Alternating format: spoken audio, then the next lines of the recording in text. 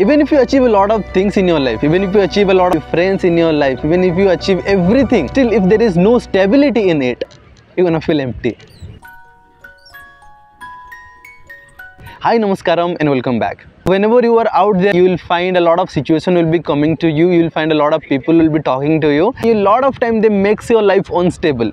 Every single time you need somebody, every single time you need something to be stable. If nobody is there, you start becoming unstable.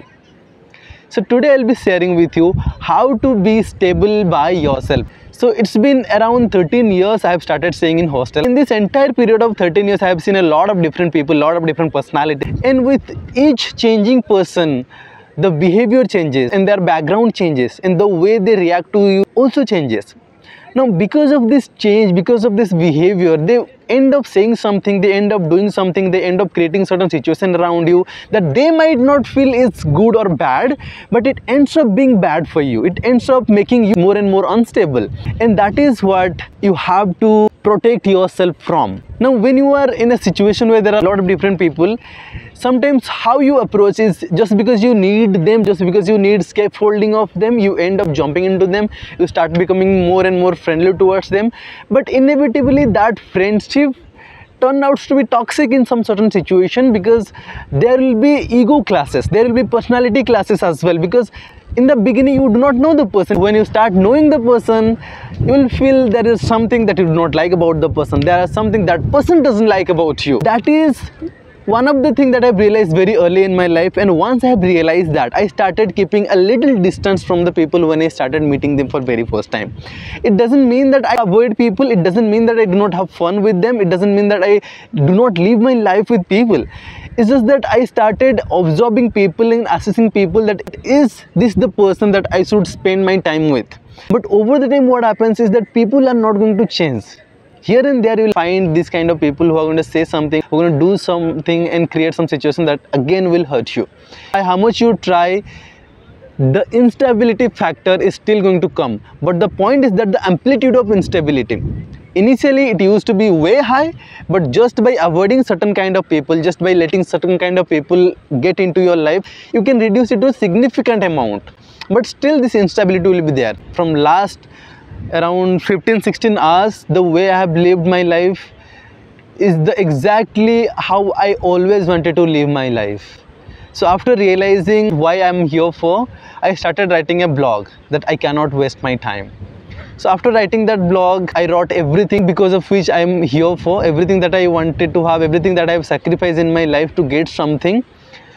In post that, I went to take dip in the Surya Kund, did my sadhana, Surya Kriya, then went for the pradakshina. In the entire time, I was conscious about myself. I was conscious about my mortality. I was conscious about that if something has to happen, then it has to happen now only.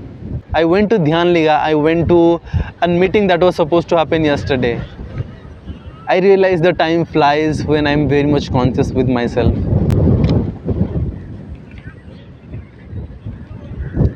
And once I started becoming this conscious, still such kind of thing happened which I do not like maybe. But just because I was conscious about something that I want to achieve in my life, a goal which is way higher than anything else in the world, everything that was spoken to me, every situation that was created around me could not touch me. In the way I am feeling still now is that these things cannot be my concern at all. I cannot afford to think about all these things. The only thing that I have done is raised myself above everything and put myself behind one and only goal. And just by raising myself above everything, rest of the things gets discarded automatically. Now it's not the question of things will happen or not. Now it's not the question that I'll be achieving my goal or not. But the fact that situations, people make your life unstable in terms of emotion is not there. It feels way below myself or my goal to even think about it, to even consider them, to put inside my mind. If something is happening, just let them go, let them happen, and just do whatever necessary in that moment and let it be there only and move ahead. Because what I've sacrificed for this one moment here in the ashram was really significant for me, and since I have already sacrificed for it, I'm not going to let all of this go waste. Thank you so much for watching. Namaskaram.